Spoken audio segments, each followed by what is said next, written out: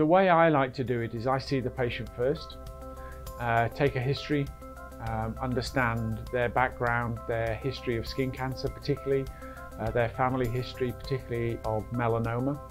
I then always do a formal online risk calculation using data from the Melanoma Institute of Australia, and that gives us a number. It actually gives us a number, a percentage risk of melanoma over the rest of the patient's life.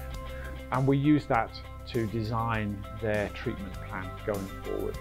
I then do a very detailed skin examination, and that gives me additional information, obviously.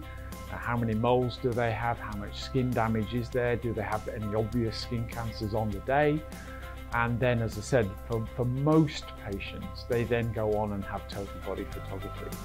And it's very straightforward. We do it in complete privacy, of course, keep their underwear on.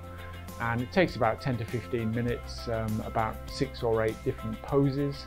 The photographs are taken, they're stored on a very secure server. There is no connection to the internet, no way to hack into that machine. And we go from there.